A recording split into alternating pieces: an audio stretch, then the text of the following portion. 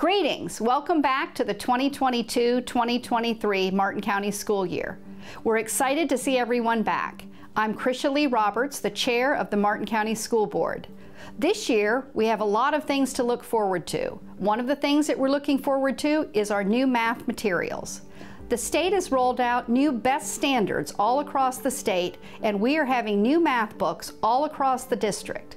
These are designed with simplicity in mind, and they'll allow parents to be able to easily assist their children at home. Remember last year we had English language arts books. That was the adoption last year, and we had books all across the district funded in part by the millage. This year, August 23rd, coming up right around the corner, that millage is back on the ballot for reauthorization. We look forward to seeing our students back on campus, and we know you do too.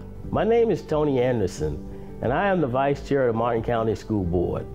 I'd like to welcome you to our new school year, and for those of you that are here for the first time, especially I'd like to welcome you to Martin County. As your school board representative, I want you to know that I'm keenly aware of the importance of making a decent living.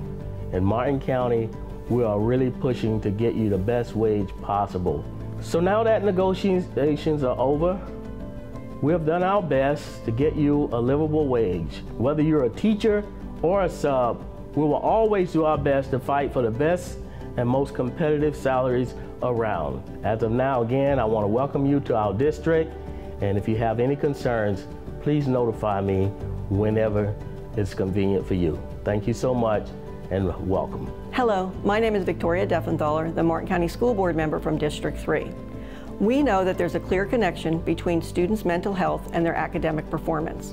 This year, the Martin County School District will meet the state requirement of 80% staff trained in youth mental health first aid, with the goal to reach 100%.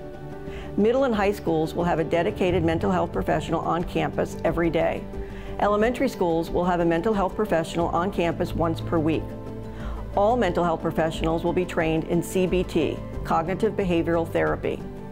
We are looking forward to working with families to ensure all students' success. Thank you for your partnership. We're wishing everyone a great school year. Hi, I'm Michael DiTerlizzi, School Board member for District 5, Palm City out to Indiantown. I'd like to first welcome everybody back to work. This new school year will be exciting.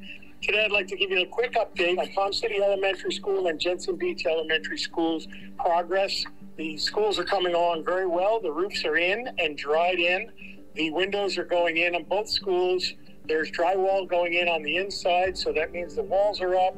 Once the drywall goes in, they'll be moving into heating and air conditioning. They'll be moving into the doors and all the electronics that go into the building. And then after all that, we should have all the finishing touches and the furniture going in. So we're really excited that come sometime right around the 1st of 2023, we'll have 2 new operating schools, get all the bugs out of them, and make sure everything's working so both our staff and our students could go and enjoy the 2 new elementary schools at Palm City and Jensen Beach.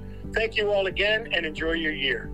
Hi, I'm Marcia Powers, School Board member from District 2. I want to welcome you all to the new school year. It's going to be a really exciting year.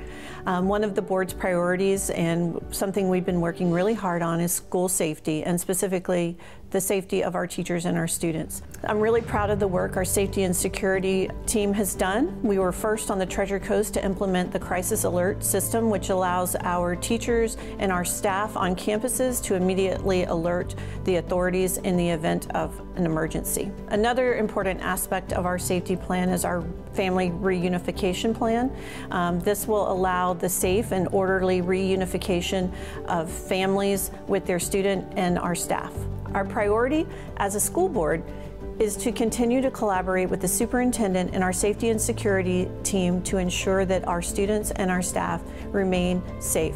On behalf of the school board, thank you to all the teachers, administrators, and staff for all you do every day.